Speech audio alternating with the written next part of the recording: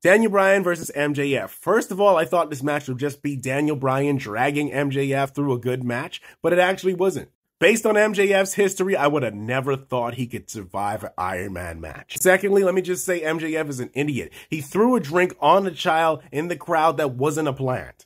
Did you know that any intentional unwanted contact qualifies as an assault? So MJF basically assaulted a child in the audience. So to defend the company from a possible lawsuit, they brought the child a foam finger. They took him backstage. He was talking to Powerhouse Hobbs. MJF, once again, not thinking and just doing stuff, puts the company in jeopardy. This is why I don't like MJF. He blurs the line far too much between a work and a shoot. And if there's anybody in the audience you don't mess around with, it's a kid. He's just trying to enjoy the show. Like, I literally just had this conversation with someone last night. Wrestlers being so good that they think they're untouchable. You are not untouchable. This is going to eventually come back to bite him. Him doing this dumb shit is going to make companies not want to work for him. He's hot right now, and he's going to be hot for like the next 5 years. People are going to get sick of him and say, you know what? I don't want to deal with this anymore. You're good, but you're not good enough for me to deal with your bullshit. Anyway, the match was great. He had a great back and forth with Daniel Bryan and won the championship.